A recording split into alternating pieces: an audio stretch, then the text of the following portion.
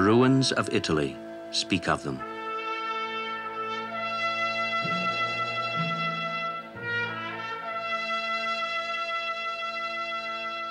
The poppies of Flanders stand for them.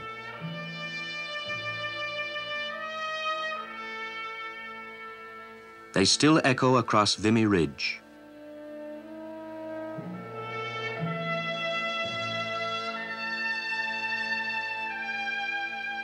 The flatlands of the Dutch can hear them.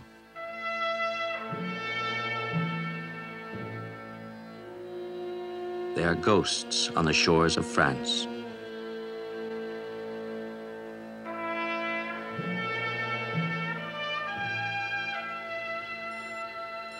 They haunt the sea off Normandy.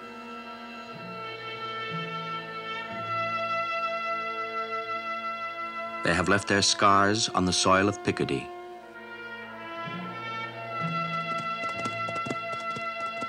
They are remembered by the sand. They live in the minds of old men who still travel the roads of the Somme.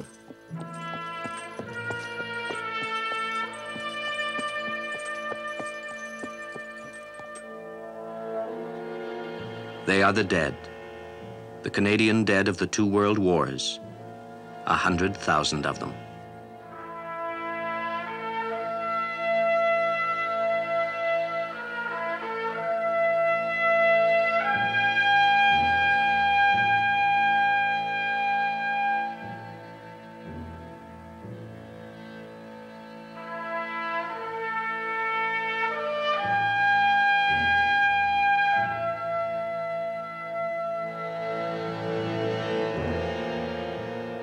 They died in far places, places which still live and remember.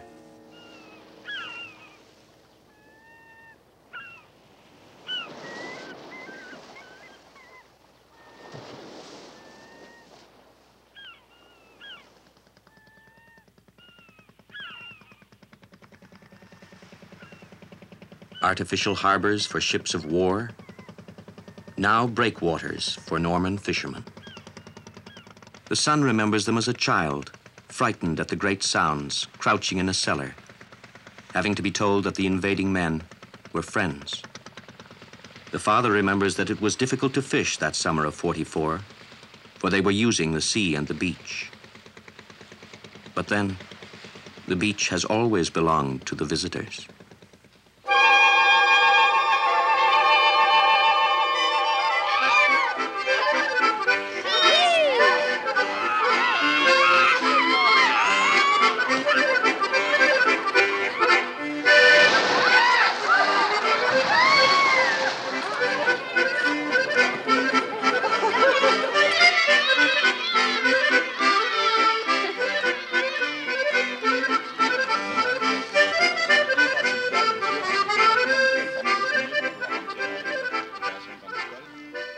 How long ago that June day when Canadians struck from the sea.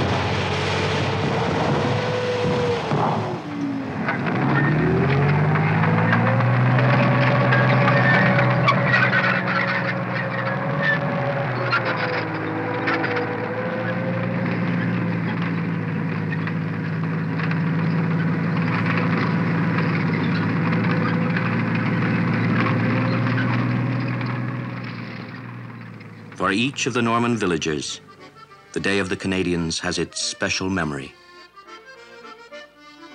Madame Soulange had never seen such cigarettes, and she smoked all day until she was quite ill. The mayor shook many hands, captains, majors, even colonels. Grenier, the farmer, opened the vat of Calvados, Applejack they called it, and drank a year's supply. Soon they were dancing with each other, and with his wife, and even with him.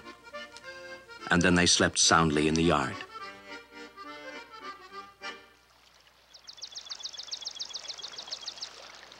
In the morning they moved on, through the land of William the Conqueror.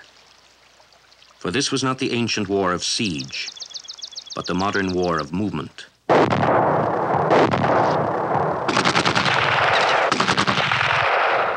A war where even ancient graveyards felt death again.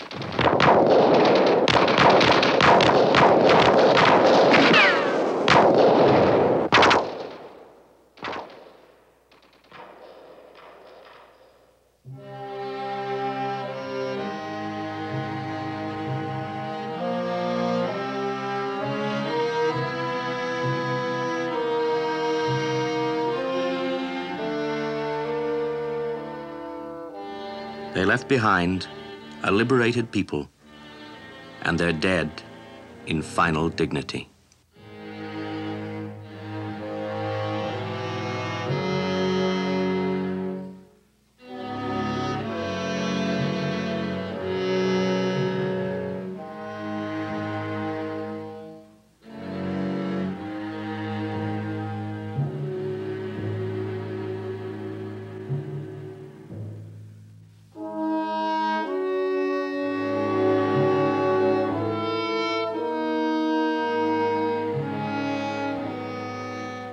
Normandy was a place of great victory.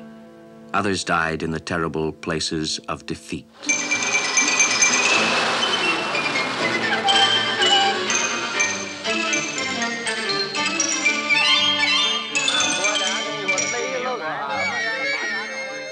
Hong Kong had seen them as fresh, unblooded troops.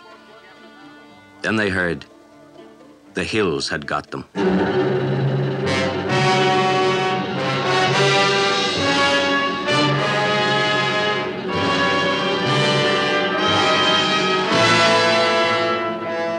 Canadians, exhausted by the hills, attacked in the hills, killed in the beautiful hills of Hong Kong.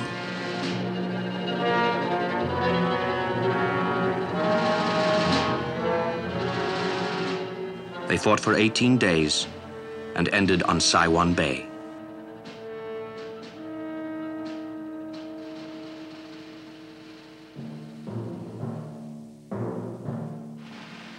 Places of defeat, places where they never stood a chance.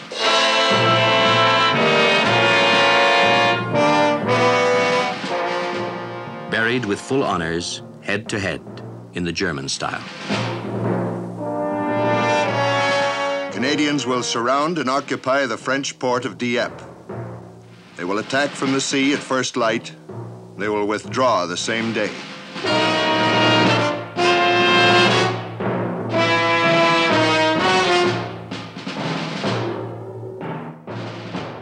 Nine hours of a burning day, and few even reached the streets.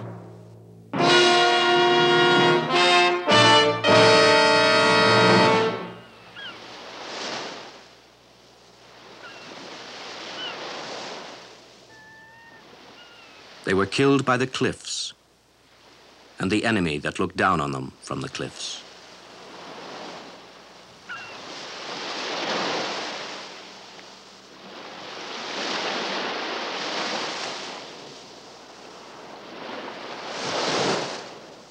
Das war das letzte bedeutende geschichtliche Ereignis bis zum 19. August 1942. An diesem Tage hielten 7000 Kanadier einige Stunden lang den Strand. Leider wurde diese Aufklärungsaktion allzu teuer bezahlt. Was bombarded by the English and Dutch in the 17th century and then remained peaceful until the 19th of August 1942, when a largely Canadian force raided the port with very heavy casualties. But all that is in the past. Dieppe, oldest of the French seaside resorts, has been rebuilt. On your right is the 15th century castle. Below, on the beach, are a host of attractions.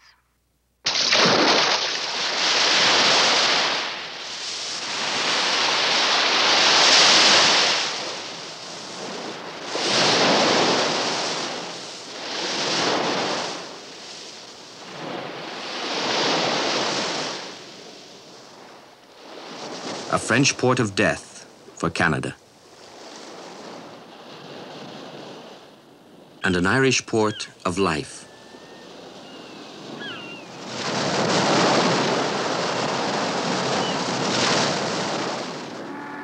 Londonderry, haven for Canada's Navy at the end of the North Atlantic run.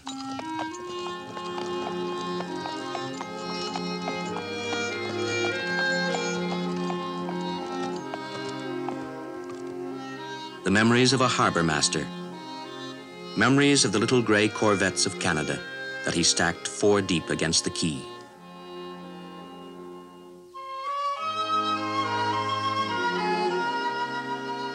They came in then not from a sea they loved, but from a sea of fear. They were not the old salts. They were just boys, most of them, blustering and brave. They would go up from their ships, through the rain, up through the Diamond, and onto the town.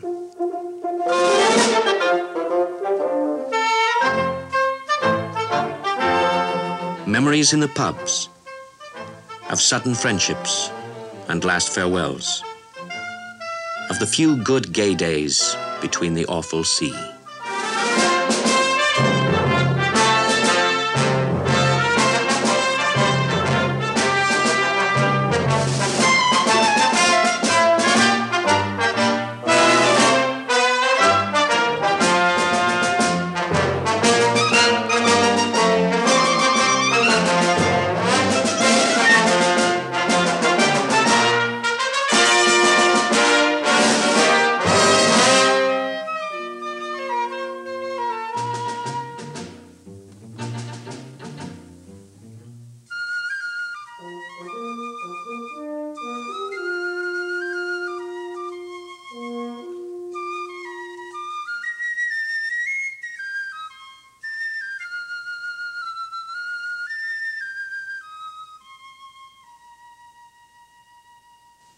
Some of the haunts are dead now, and some of the men.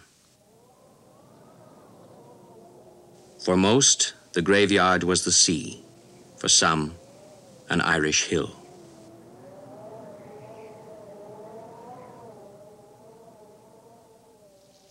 Other memorials, decaying on an English field.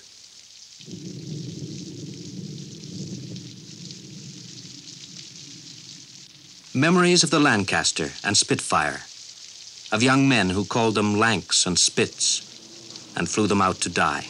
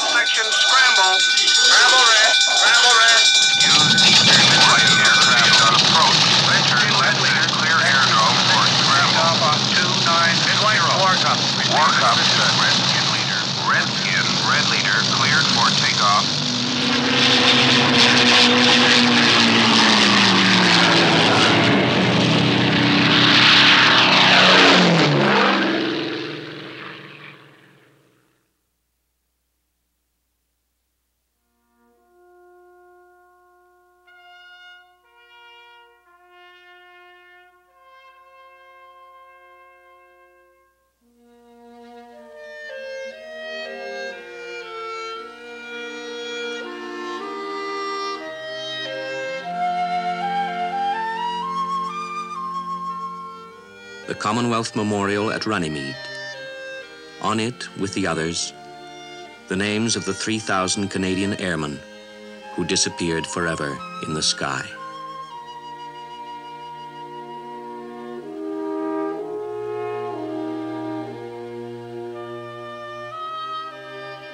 Memories over the gentle green heart of England.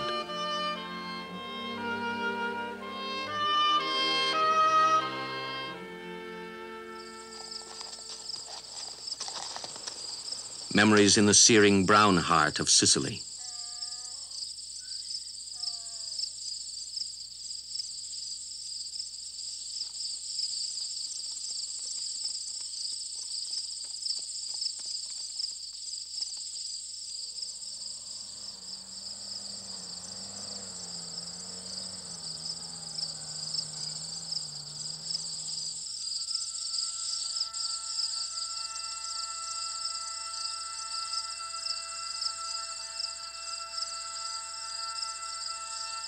Canadians moved through this cruel and alien land once in a burning July.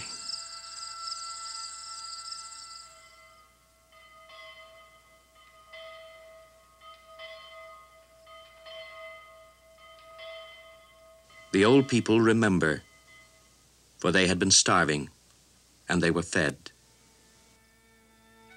And they heard stirring sounds of strange music, and they will tell the children.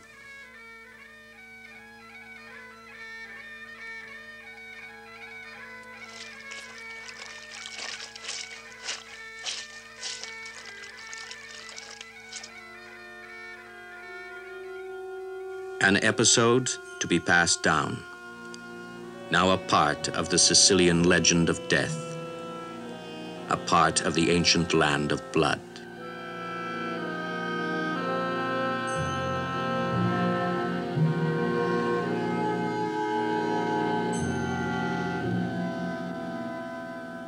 For many of their companions, death waited further north in Italy.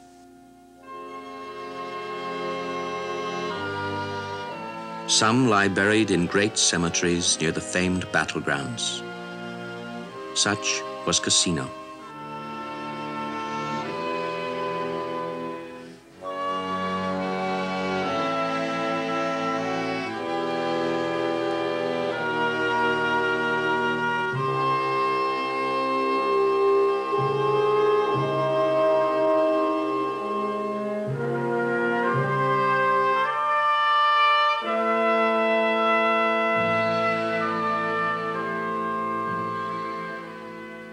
Others are buried in the smaller plots of land, like Ortona.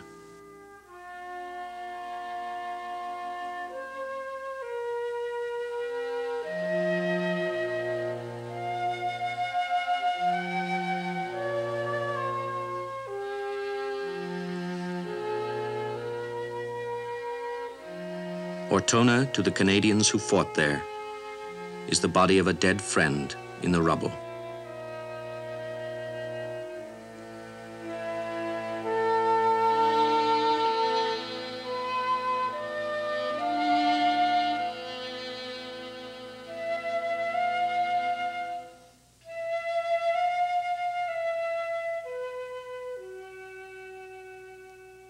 He remembers it was cold then, and the sound in the city was more than he would ever hear again.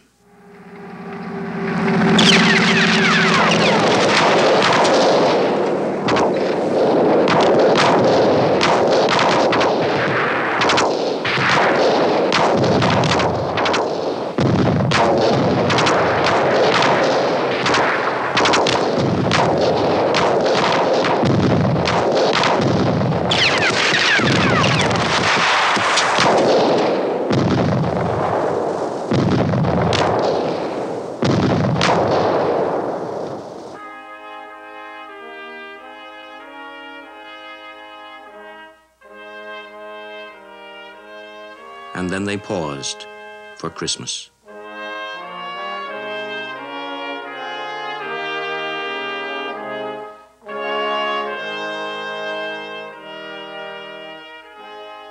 A matter of hours, then back to the street fight.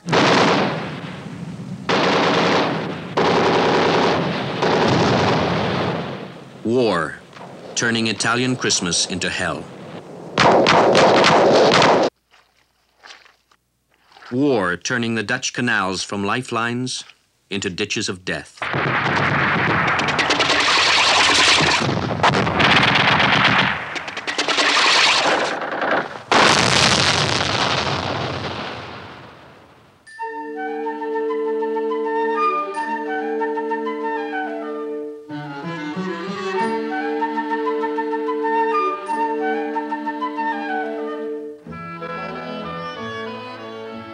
Of all the Canadian battlefields of the Second World War, the Netherlands is where they are best remembered.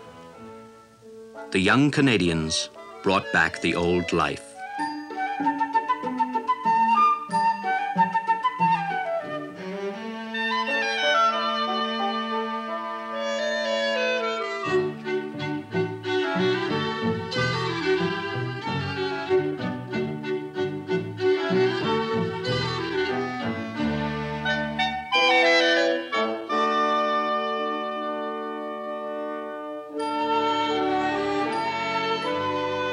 The dikes had been blown, and the sea had come, and they wondered if the crops would ever grow again.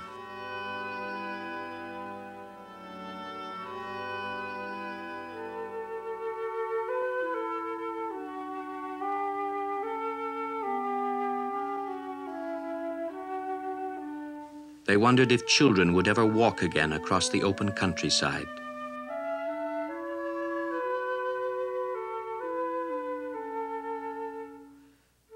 These children have no memories of that war, but each year they are taken to the Canadian cemetery at Grosbeek, as other Dutch children are taken to all the other war cemeteries in the land.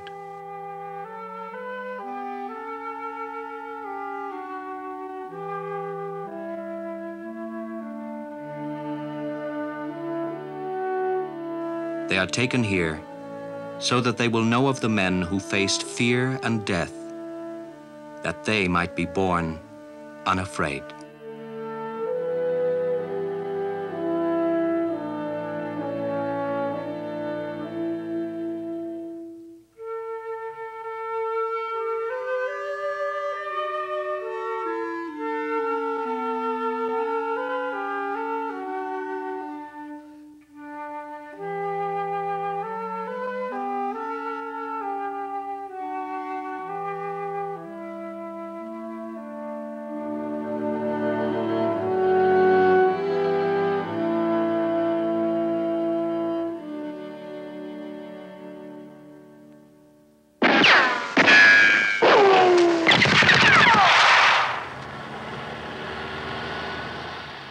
Other markers of the Second War, stitched across a monument to the dead of the First World War.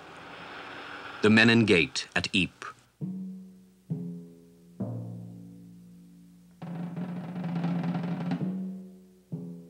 (1917), when it led to Flanders Fields, when Canadians moved through it, when Ypres was wipers to the world and a city of death.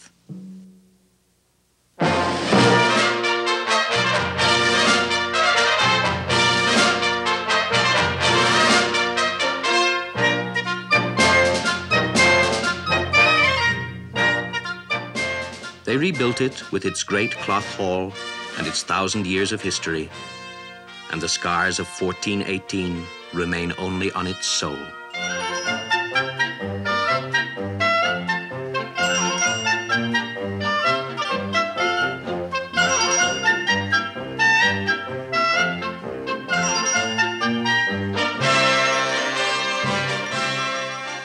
Ypres knew Canadians as marching feet.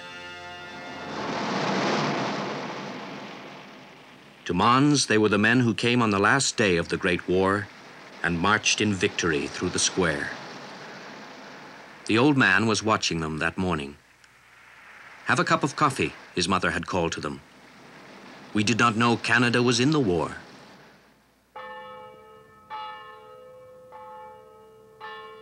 Arras had known Canada was in the war. Her soldiers had gone from here through the chalk tunnels that led to the lines at Vimy Ridge. They would never know such days again, these towns of Picardy.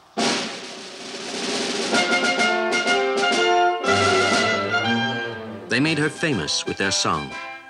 She never understood the words, but she laughed along with them, for they would soon be dead.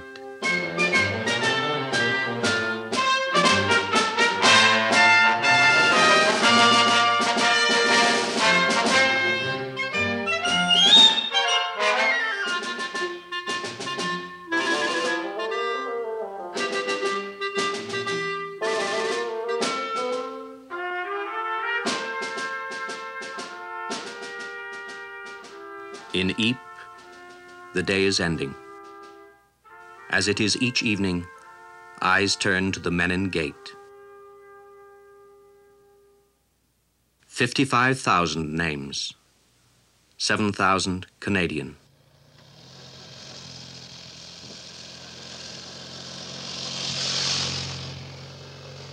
It is time in the old Flemish city to pause for the dead.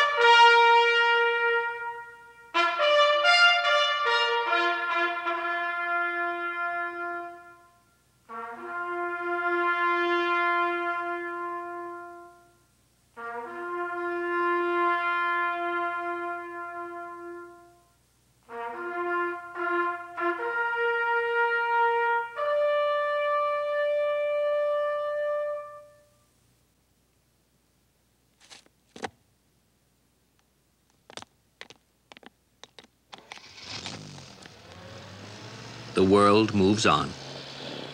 Through Amiens, Albert, Plug Street and Popperinge, moving as the doomed men moved on their way to no man's land.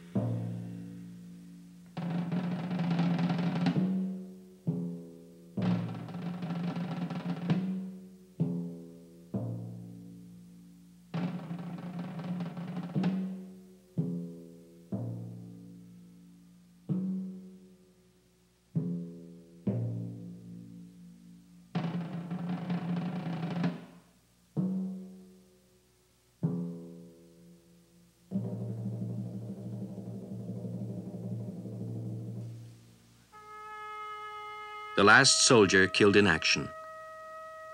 And how many went before Private Price?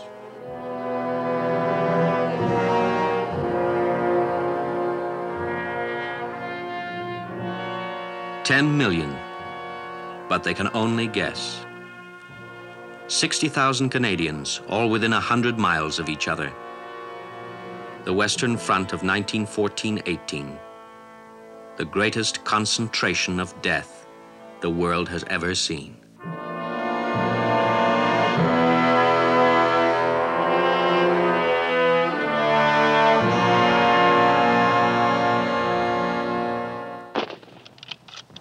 Not even the earth can throw off the imprint of the Great Trench.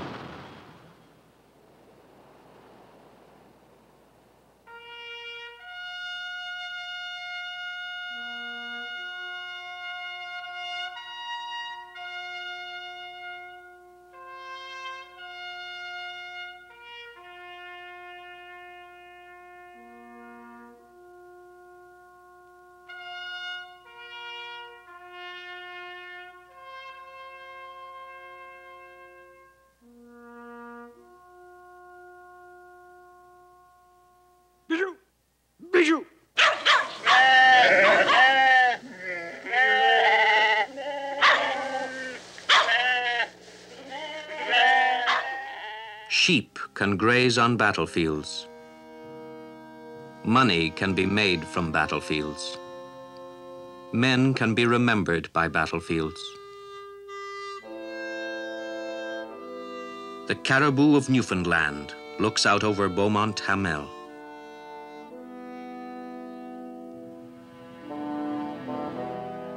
Men can stand in 1916 with the 800 impatient Newfoundlanders and watch them go over the top, and watch 700 of them fall in the gaps of their own barbed wire and in no man's land beyond.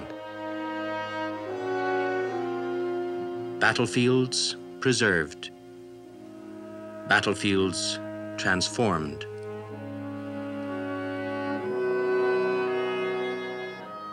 The Canadian memorials at Le Quesnel and Bourlon Wood.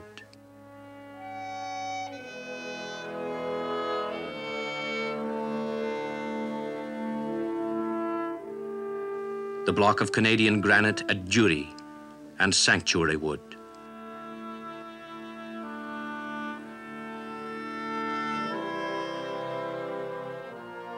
Passchendaele, where men choked to death on mud.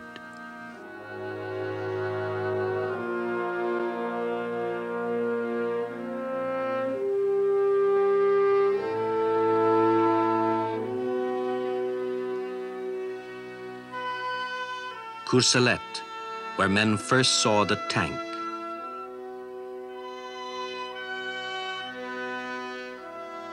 St. Julian, where men first felt poison gas.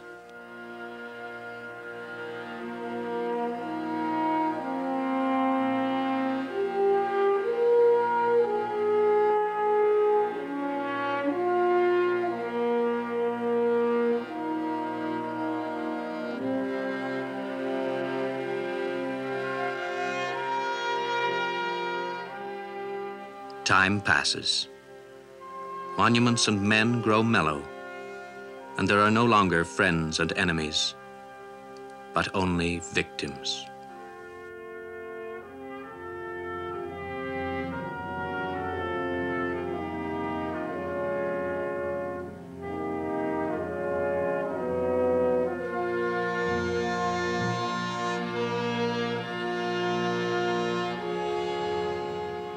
A man alone at the place of the great defense. A crowd at the place of the great offense. Report from the 79th German Division. April 1917. The Canadian trenches below Vimy Ridge are alive with activity. They are good troops and well suited for assaulting. Below Hill 145, the Canadians are separated by a single line of craters from the German front line.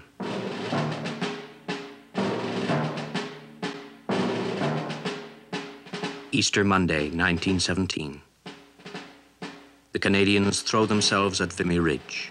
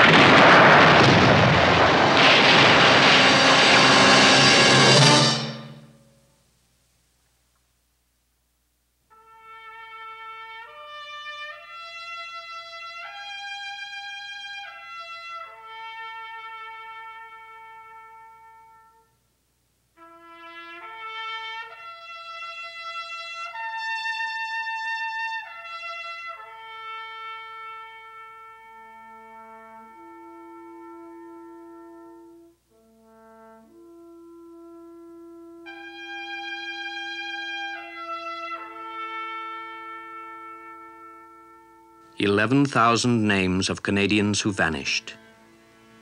And they were joined in violent death by other Canadians, until there were 100,000 memories of the two world wars over the fields of sacrifice.